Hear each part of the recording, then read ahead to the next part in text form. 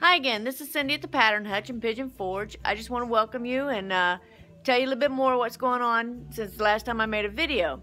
The video that I made really went quite well over the first 48 hours, so I just thought I'd give you an update.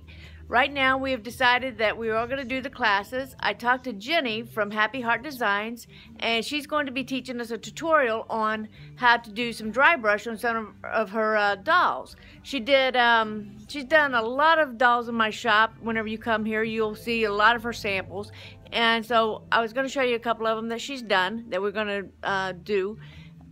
This one here is going to be her very first one that she's going to teach us on how to dry brush. She's going to teach you how to do the eyes and make it just give him a little bit of look. But isn't he adorable? He's like one of my favorite little guys. So anyway, we're going to do that. And also I want to tell you that I've been thinking about carrying vinyl in the shop. I don't know how many of you guys out there have the Cricut and have there's a lot of different ones that you can use vinyl with. There's the Silhouette, the Cricut, and I think there's 2 or 3 others. But anyway, I want your opinion on these guys and which ones you would like to see carried in the shop. And we're also going to be carrying, like I said, the vinyl, oh goodness, for the clothing and for the windows and for doing the barn quilts and just all kinds of fun stuff. And we will be teaching classes on that and having tutorials on the internet on that too.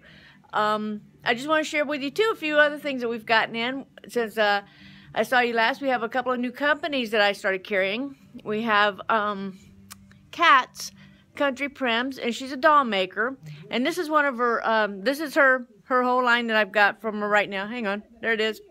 I gotta learn how to work this thing or get a new camera. But anyway, this is one of hers that I really think is adorable, and that's just for Easter.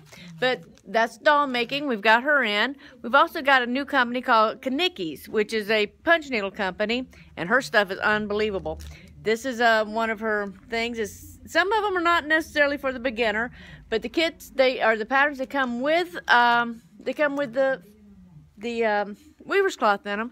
And so anyway, just wanted to tell you a little bit. And we've gotten some new fabrics in, and we're getting in some new wool felt, because I know a lot of you girls are interested in the wool felt. And also we will be leaving and going to the Hampton, Virginia show in February. So I hope to see you guys there. And then we have the show that's local here in March. And then we also have one other show we'll be doing in Paducah.